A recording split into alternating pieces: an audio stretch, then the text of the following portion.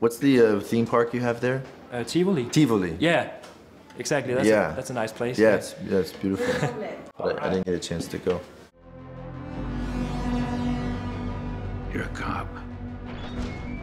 I had your job once. I was good at it.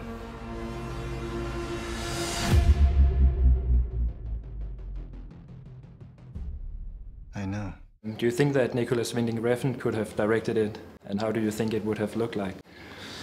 It would look like a Nick Refn film, you know, as they all do. I mean, maybe he can do, now that they're making, maybe if there's another one, he can make one. Are you going to make any more movies with him? I hope so. I hope so.